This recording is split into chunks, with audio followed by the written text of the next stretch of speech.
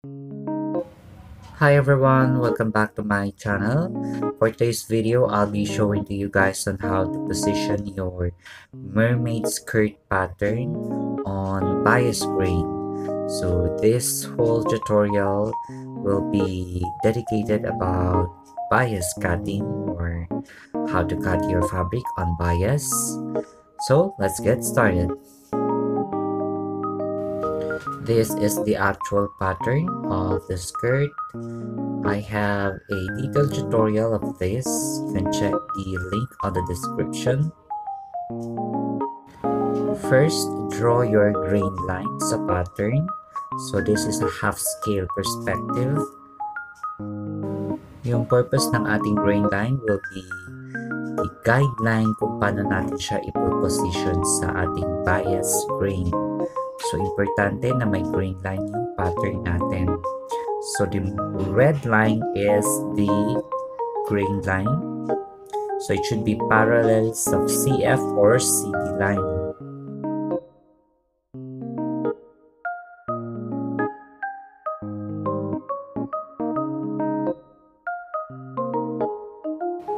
This is an example of woven fabric.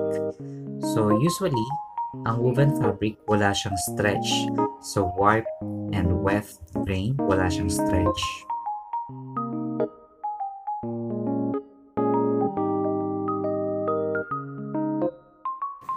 Ito yung definition ng bias cut from Business of Fashion. It's more elastic and fluid in movement. It helps accentuate body lines and curves and drapes softly.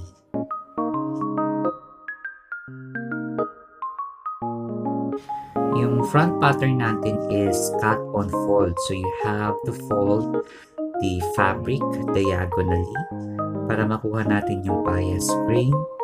So it's folded in diagonal way or in 45-degree angle.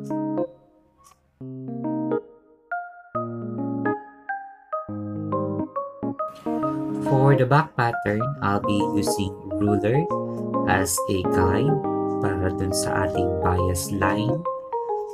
So position nyo lang yung ruler sa 45-degree angle and then match the grain line mark or yung grain line. Pin in place the pattern and it's ready for cutting. So this footage is the actual pattern and the fabric.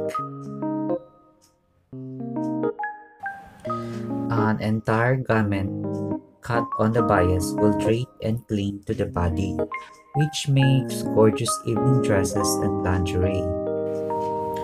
Because the bias is the diagonal direction, it means that stripes and plaids cut on the bias will turn into diagonal patterns. This can be used as a design detail for yokes, pockets, cuffs, or collars.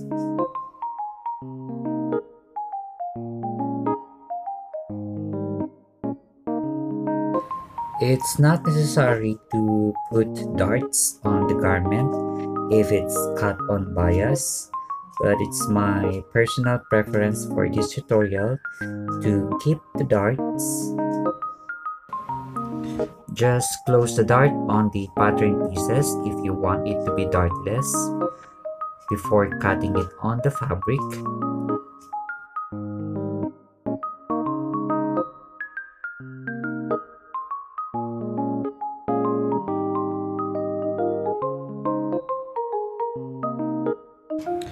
After closing the dart, we can now close the center back seam, and of course we're gonna leave the zipper placement open. So ang sewing allowance ko for the center back is 1.5 to 1 inch. After closing the center back, we can now piece together the front and back side seams. So we have 1 inch sewing allowance for the side seams.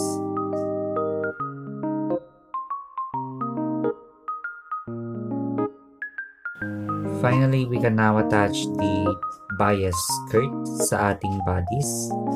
So the sewing allowance here is 1/2.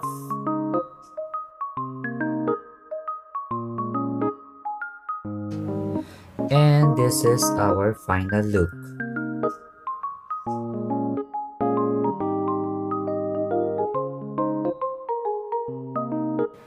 Thank you everyone for watching, and I hope you learned something new from this quick tutorial about bias cut.